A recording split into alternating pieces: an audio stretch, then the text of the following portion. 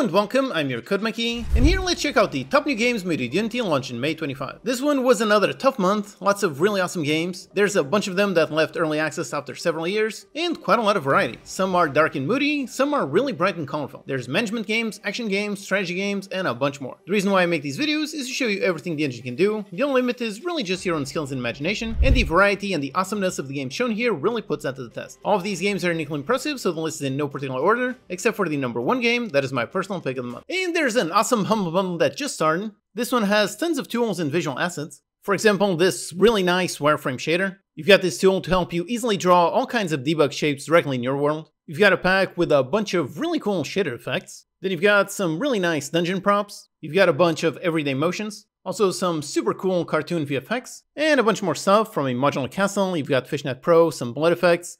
You've got tons of icons, a bunch more characters, sci-fi bosses, dinosaurs, and all kinds of things. As always, if just one of these assets looks interesting, then the home bundle is worth it. So check it out with the link in the description. Alright, so starting off at number 10, here we have a rat simulator game called Rattopia. I'm pretty sure I remember seeing Splattercat play the original early access release of this game several years ago. It looked fun back then, and right now it just launched out of early access. This one is both a survival game along with some serious city building elements. You start off as a single rat, just by yourself, gathering resources and building a house. Then you invite one ratizen to join you, and then another and another. Soon enough you have an entire colony, and you're guiding them as to what each one should be doing. Each ratizen has their own needs and wants. You must give them jobs and services to keep them happy. You can create policies. To guide the behavior you want. Specifically, you can define the tax rate. Then of course, the world is also massive, so you can explore and expand your colony, but there are also some dangerous creatures outside. You must defend your territory or just colonize the entire world. If you do it right, you can build a giant metropolis with lots of happy residents. The game is now fully released after spending 2 years in early access. Next, here we have a relaxing fun one. It's Animal Spa. Here you run a bathhouse that is visited by animals. There's a variety of really cute animals that will join your spa. Cats, dogs, pandas, rabbits, hamsters, and a bunch more. You set the water temperature, either cold, warm, or hot, or create some special baths with some bubble machines. Then it's not just the bath itself, it's everything around it. So you can place some vending machines and some stands to sell some drinks and snacks. Build the bathhouse of your dreams, lots of upgrades and objects to place everywhere. Then hire some help to take care of your guests, and then receive some really cute letters from your guests with all kinds of fun stories. And it's also one of those games that works on the bottom of your desktop, so you can enjoy running your animal spa while you're out doing something else. The visuals are really great, some nice pixel art, very cozy, very inviting. People are really enjoying this one. It has almost 700 reviews at 93% positive. Then here's one that seems pretty obvious. It's called Blacksmith Master. I say obvious because personally I love medieval fantasy sort of games, so a game where you play as a blacksmith seems like a really obvious idea to me. And there are actually a few of those games on Steam, but most of them have mixed or negative reviews. Thankfully this one seems to be very solid. Like the name implies, you manage your own medieval smithy, build out your smithy, build various rooms for each task required. So you hire some miners to get on the mines and gather some raw ore, then hire someone else to process that ore into a nice ingot, then another one to turn that ingot into a sword, and yet another worker to sharpen that sword. Do all of that to create the perfect sword, and then finally sell it for a profit and just keep expanding your smithy. You can make swords, make tools, jewelry, even some kitchen utensils. This one is also yet another example of how gamers don't really care about assets. This one is very clearly using Cindy assets, and yet it's a great game and players love it. It's out right now in early access and already has 800 very positive reviews. So if you want to manage a medieval smithy, then definitely give this a try. Up next, if you're a fan of the deep sea, then here we have Ocean Keeper Dome Survival. This one is an action roguelike with some tower defense elements. It's a game with actually two sides. So first, you go out by yourself in order to drill and mine for resources in caves, and then you use those resources to upgrade your mech spider to destroy all kinds of dangerous creatures. They come in waves, so make sure you grab enough resources to buy powerful enough upgrades in order to survive that wave, and then if you do survive, go out mining again, and once again get enough to survive the next wave. There are several biomes to explore, each with their own unique quirks, including some mysterious locations like an abandoned sci-fi laboratory. The game is meant to be role played, so each session is unique, and the meta upgrades, they help you improve over every run. This one was in early access for about 1 year and just had a full release. Right now it's got 600 very positive reviews. Then for some VR, here we have the Breakin. It's a co-op game where you break into a house with your friends and then basically just steal everything that isn't bolted down. You can grab some jewelry, then throw it out the window. Make sure your friend is outside of it so he can pick it up and then throw it on the back of a truck. You can steal steal really just about anything. You can steal TVs, fridges, and even some toilets. Then it's up to you to pick a getaway vehicle. You can also pick your tools, pick a target, and just go. Anything you can get in your van you can sell, and then you can use that money to upgrade some new thief equipment. However, the houses also have residents. You can use all kinds of tools to either avoid them or knock them out. It features a pretty free-form climbing system. You can just use your hands, for example, put them on each rung of the ladder in order to get up to a second floor window. And it also has a class system, so you can be a sneaky infiltrator, or perhaps be a strongman, or be the mastermind that coordinates everything. This one seems really perfect for VR, but it also works without VR. You can mix and match with some players in VR and some players not in VR. The levels are also randomized, so you have a brand new challenge every time. This one first came out in early access 2 years ago and now just hit 1.0, and it's got 1,800 very positive reviews. Next up, we have a minimalist city builder called Mini Settlers. Personally, I love how this one looks. Very minimalist, very abstract. It's basically just straight up gameplay with no fancy visuals to distract you. Your goal is to settle various islands, construct cities, and design some efficient logistic networks in order to fulfill all of your building needs. You start off just by harvesting basic resources like coal and corn, and then connect those harvesters to factories, which will process those raw materials into something quite a bit more complex, and then you can use those complex items to settle on an island and start growing your population. There are various biomes for you to expand and populate. Despite being a minimalist game, it still has a lot of raw materials and components, a lot of stuff that lets you build some truly massive and very efficient production lines. Once you've built something large, you can just marvel at the super efficient system you have created. This one has just left early access and currently has 400 very positive reviews. Then here we have a fun adventure game that people love. It's called Duck Detective: The Ghosts of Glamping. You play as a depressed and recently divorced duck who must solve the case. There's a lot of duck puns all over this game. You can explore this world, you can investigate for clues, interview various suspects, and really just crack the case. Personally, I really like how they very clearly mention on the Steam page how this is a short game. It is just 2 to 3 hours, and players usually don't mind that, as long as those short hours are really good and you tell them upfront. This one is actually the second Duck Detective game. People love the original, and this one is also being super well received. Both of them have overwhelmingly positive reviews. This one has 500 reviews at 99% positive, so that's really basically 100%. It's an insane score. Everyone absolutely loves this game. It's also awesome to see an indie studio find such success with an indie series, both financial success and review success. There aren't many series where every game in the series actually has insanely positive reviews. Players that love this genre, they clearly do love these games. So if that's you, then definitely give it a shot. Up next, here we have a roguelike kingdom builder. It is called Nine Kings. You use cards to build your city, place down some buildings, some units, and some spells. There are all kinds of combos that you can take advantage of to become really overpowered. The game definitely encourages that. And then you take your city and your army and you engage in some massive battles against all kinds of enemies. I really like how this game looks, especially the unit movements. The way they jump up and down looks super cool, and all the towers and their attacks, all of those look really satisfying. This game is definitely doing something right considering just how successful it already is. Honestly, I'm pretty surprised to see this one find such insane success, just because strategy games, especially ones with small pixelated graphics like this, those games usually are relatively niche, but this one is definitely not the case. It's also published by Hooded Horse, which is a great strategy game publisher that basically really just publishes super high quality stuff like Manor Lords. Currently, the game already has 3,000 very positive reviews, meaning it has already sold more than $1 million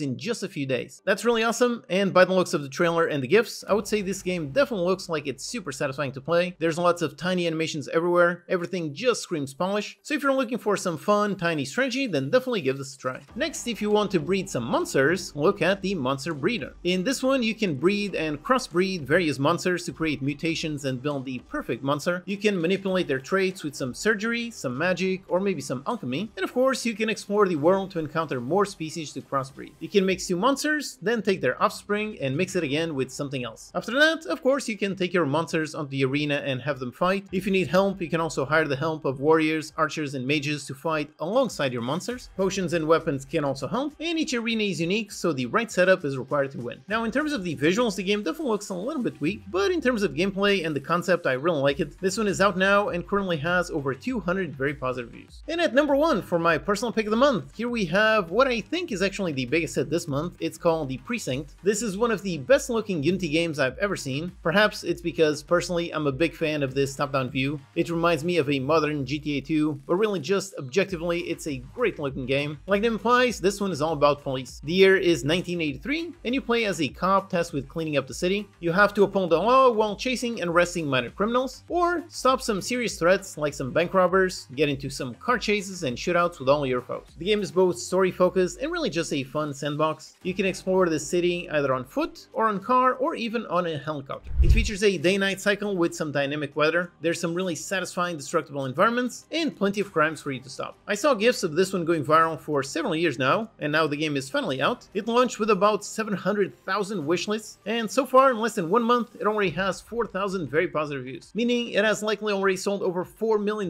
This one is an insane hit. Like I said, GTA 2 is one of my favorite games of all time, so I definitely would like to play this one to see how much game design has improved in the past, let's say, 30 years. Alright, so that's 10 awesome new games made with Unity, launched in May 25. I hope this list helped you see how the Unity engine is capable of building anything. The only limits are really just your own skills and imagination. Check out my own game, Dinky Guardians, and I hope you enjoy playing it.